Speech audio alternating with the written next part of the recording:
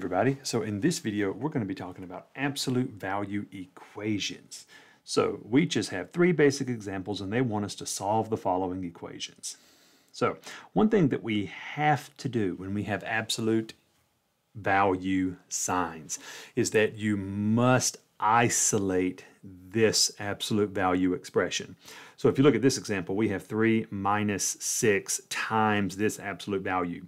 Here, you can't do anything until you move the 3 and divide by the negative 6. All right, same thing over here. We got to move the 4 and divide by the negative 5 first. You cannot do anything to this problem until the absolute value bars are by themselves. So since this is the case, what you're going to do is take this expression and set it equal to this, 12. So I have 4x minus 3 equals 12. And then you're also going to have to say 4x minus 3 equals negative 12. So remember, we have to set it to the positive and the negative because you can have a positive or a negative number in the absolute value expression and you would still get the same number. So think about this. The absolute value of 5 is 5, but the absolute value of negative 5 is also 5 because absolute value is the distance from 0. So this is how we account for both solutions. Here, I'm going to add 3 to both sides, so I'm going to get 4x equals 15. And when I add 3 here, I'm going to get 4x equals negative 9. And now I'll divide each side by 4. So this is going to give me x equals 15 over 4, and here x is negative 9 over 4. So these are the values of x here that would satisfy this inequality. All right, let's move to this one right over here. So here with this one, we're going to have to isolate the absolute value expression. So we're going to need to move this 3 to the other side.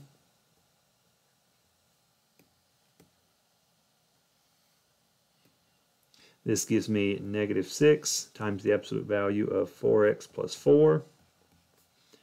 Equals negative 42. Now, this negative 6 is being multiplied by this expression. So to move it, we're going to need to divide. So I'm going to come here, and I'm going to divide both sides by negative 6. So now I have the absolute value of 4x plus 4 equals 7. Now that the absolute value is isolated, I'm going to say 4x plus 4 equals 7, and 4x plus 4 equals negative 7.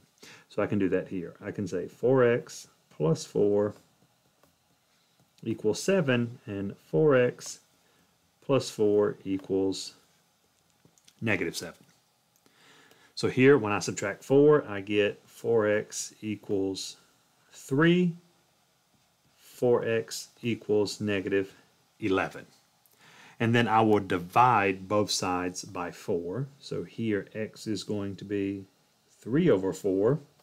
And here x is going to be negative 11 over 4. So these will be the two solutions that satisfy this equation. Coming over here, we're going to do the exact same thing. So I will subtract 4.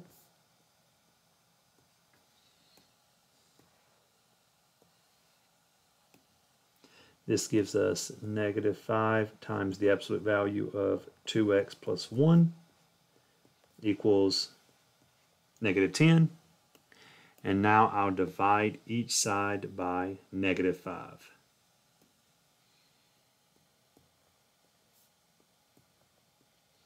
And now I'm left with the absolute value of 2x plus 1 equals 2. So just like I did here, I'll take the expression 2x plus 1, set it equal to 2, and negative 2. So I have 2x plus 1 equals 2, and 2x plus 1 equals negative 2. So this is going to give me 2x equals 1, and 2x equals negative 3, so x here is going to be 1/2, and x is going to be negative 3/2. So those are just a few examples on how to solve a multi-step absolute value equation. I hope that this video helped. If you have any questions, please leave them in the comments, and we'll see you all in the next video.